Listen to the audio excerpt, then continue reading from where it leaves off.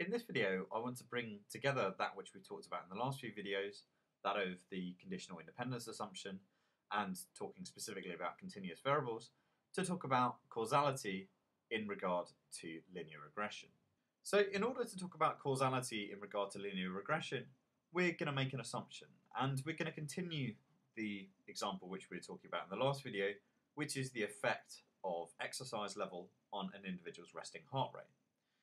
And what we're going to assume is that the potential resting heart rate of an individual I who chooses to exercise an amount E is linear in the amount of exercise which they actually choose. So we assume that the potential level of heart rate for an individual I exercising an amount E is equal to alpha plus beta times the amount of exercise undertaken plus epsilon I, where epsilon I here is a error term which captures all the other factors which affect an individual's potential level of resting heart rate.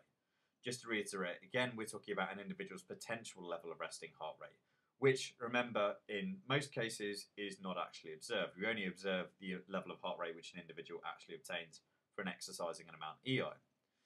Another thing to note about this relationship is that it doesn't have EI, it has E in it, because the idea is that this represents the causal relationship between any given exercise level and any potential heart rate which that individual would achieve.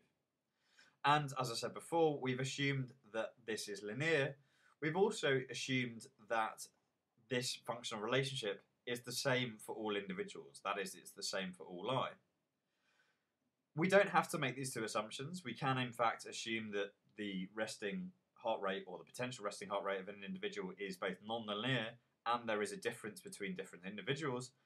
And it does make the analysis a little bit more complicated. But the idea is that in both of the examples, we end up with regression actually representing some sort of weighted average of the causal effect of interest. And so I'm actually going to make the assumption that there is this linear relationship for the relationship between potential heart rate and an individual's level of exercise, and that it is the same for everyone. And remember, just like before, what we're actually interested in deriving is the causal effect of exercise, or specifically we're interested in what is the difference between the potential level of heart rate which an individual I would achieve if they exercised E+1 times, and the potential level of heart rate which an individual would achieve if they exercised just E times. And generally what we do is we take the unconditional expectation of this, and that gives us the average treatment effect. And generally what we do is we take the expectation of this term delta I here, and that gives us the average causal effect. From this top model here, we can actually derive the sort of model which we actually observe.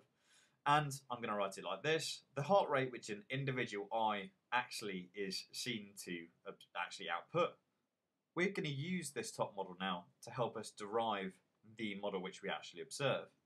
So what I'm going to write is that the observed level of resting heart rate of an individual is equal to alpha plus beta times the level of exercise which they actually achieve, or actually choose rather, EI, plus this error term here, epsilon I.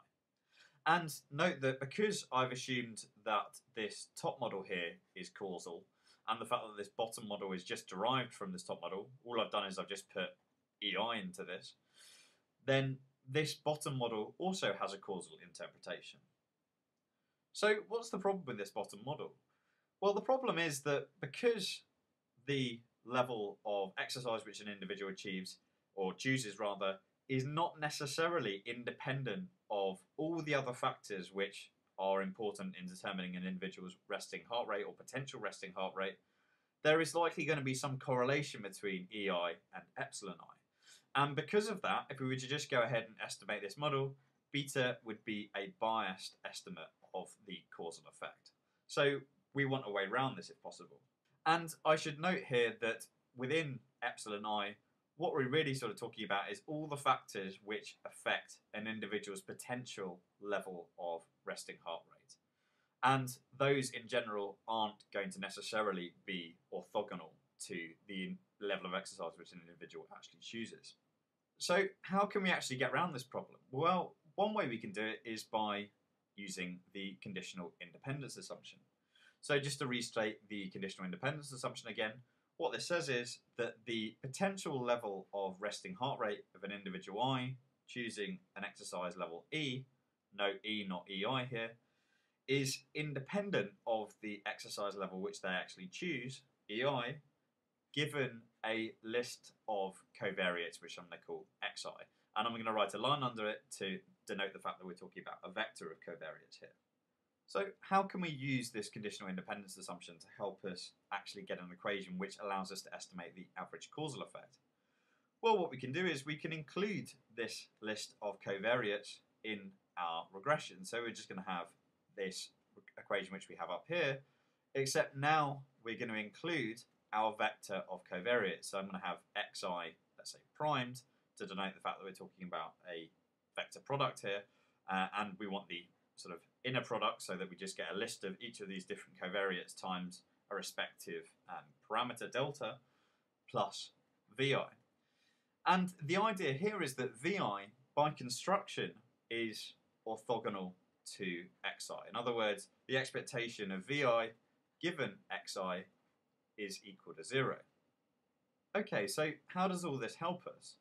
Well, remember what we're actually trying to derive here. We're trying to derive the difference in the potential heart rate of an individual I if they exercised E+1 times, and the potential level of heart rate which an individual would obtain if they exercised just E times.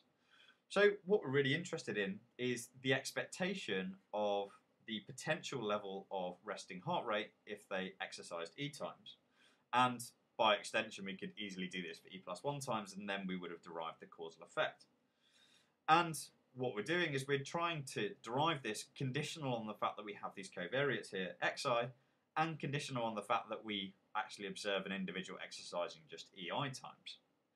Well, the conditional independence assumption allows us to rewrite this in a much simpler form, which is the fact that we can write this as the expectation of an individual's resting heart rate, or the potential level of an individual's resting heart rate, given just xi, because what the conditional independence assumption says is that conditional on xi, h r i e is actually independent of ei. So we can actually remove this ei from the expression here. And that allows us to write the expectation of resting heart rate of an individual I if they exercise E times. So how does that help us? Well, essentially what that allows us to do now is it allows us to calculate the expectation of this term here given xi, which allows us to calculate the expectation of the entire right-hand side. But remember, what we've actually done is we've decomposed epsilon I into the sum of the sort of parts which is due to xi, and that which is due to vi, which is actually orthogonal to xi by construction.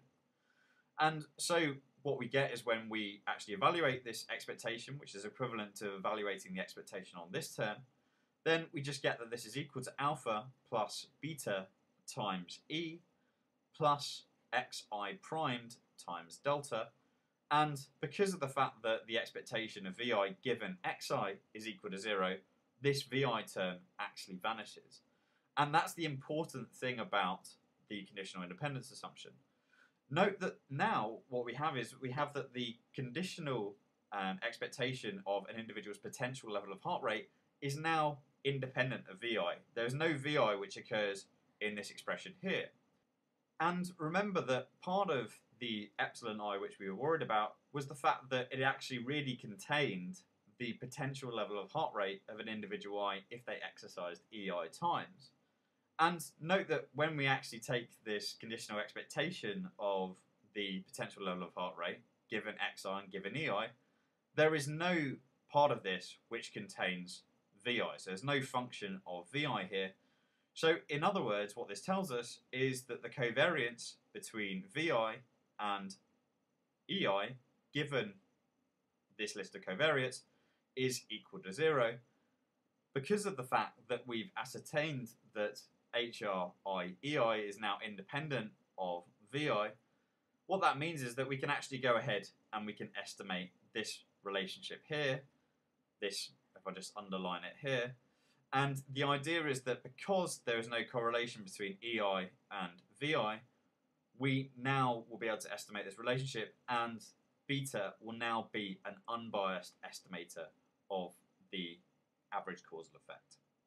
And just to reiterate, the reason that this beta is actually representing the average causal effect is that it is the same beta which appears in this relationship here when we're actually estimating the potential, or taking the expectation of the potential level of heart rate of an individual if they exercised E times.